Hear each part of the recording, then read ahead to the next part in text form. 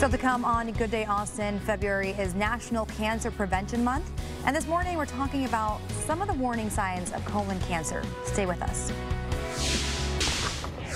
Colon cancer is the third most commonly diagnosed cancer, and it's striking more young people than ever before. But a race that's going on next Saturday is hoping to get more people screened and get the word out about the dangers of colon cancer. With us this morning, we have Dr. Binh Pham with Austin Gastroenterology. Oh, that's a big word. Let's talk a little bit about colon cancer, because I feel like this is something that people think happens to people whenever they're older, right? Sure, right. You're absolutely right. You know, it's actually quite an alarming statistic that's recently come out that has shown that colorectal cancer is occurring much earlier. As a matter of fact, 1 in every 5 newly diagnosed colorectal cancers are occurring between the ages of 20 and 54. Wow. And so it's actually pretty frightening.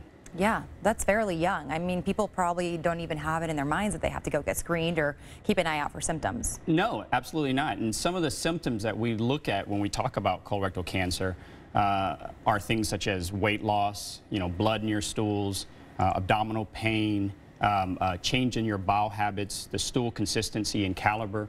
But one of the most common symptoms is actually having no symptoms at all. And so as a result, that's why it's so important that we bring awareness to colorectal cancer and colorectal cancer screening. Yeah. Do you think it's important maybe for people to start getting screened sooner than they normally recommend then? Yeah, I mean, that's actually an excellent point. Currently, the guidelines of screening is at the age of 50 for most individuals. Younger if you have a history of colorectal cancer in your family or other types of inherited diseases. But last year, the American Cancer Society actually came out with new guidelines that said we should try to put the screening at the age of 45.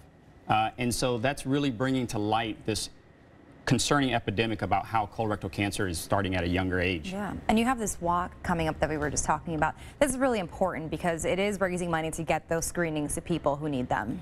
Absolutely. The Get Your Rear Gear is something that's been done now for many years, and Austin Gastroenterology has been working with the Colorectal Cancer, Colon Cancer Foundation.